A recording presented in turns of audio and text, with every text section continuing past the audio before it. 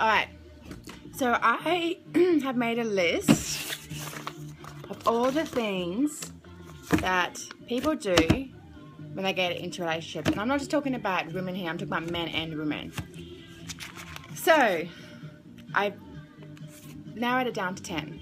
Okay, so number 1 is when people get in relationships, they no longer want to hang out with your friends, so they just forget about their friends. It's kind of like, oh hey, I got a girlfriend, boyfriend, and I don't really need you as a friend anymore, but thanks for being there when I was single.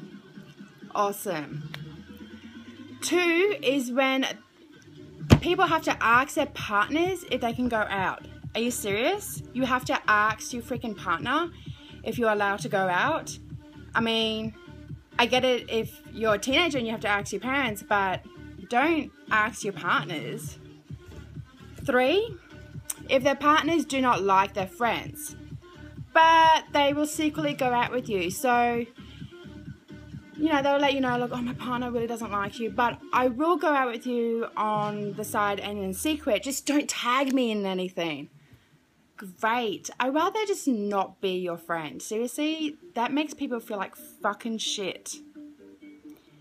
4, when they start saying we don't like this, or we don't like that person, or we don't like this food, we don't like that movie, blah, blah, blah. Are you not your own person? Can't you have your own decisions in life? Like, why do you have to say we? Pathetic.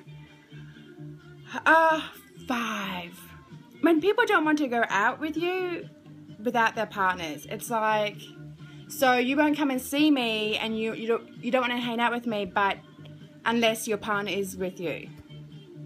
Great. Awesome. 3rd wheel. Yay. And fuck. Are you like so fucking self-conscious or something, or don't trust yourself that you can't go out with your friends without your partner? Fuck.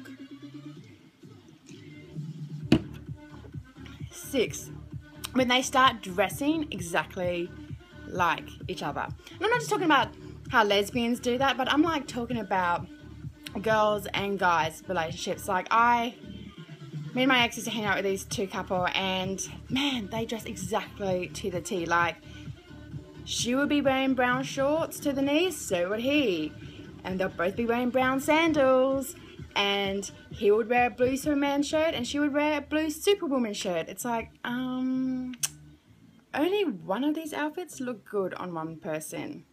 It's like, again, it's kind of like the whole, we need to copy each other. Ugh.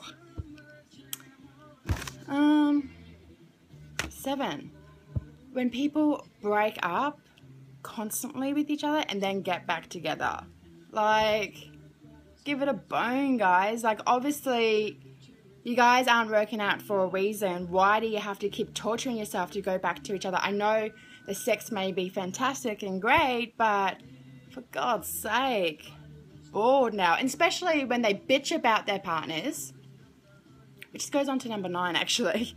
When they constantly bitch about their partners, but they're still together. It's like, why are you bitching about your partner? Seriously? What's the point? If you can't communicate and talk to your partner about certain things that you disagree on, what's the point of being together? Seriously.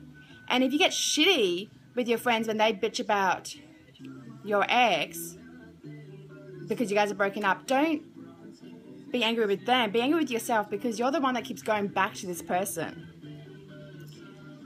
10. I mean, partner who, when they're in a relationship, they just like think they're in this universe, and so when they have single friends, they always give you this like, oh, poor you haven't found a partner yet. When do you think, you'll get into a relationship? Are you not ready? It's like, fuck off. I don't need that poor you shit. And finally, this is a given. Partners who constantly fight in front of you. It's like, okay, so I'm feeling uncomfortable. Thanks. Great feeling. Hope you like my little vlog.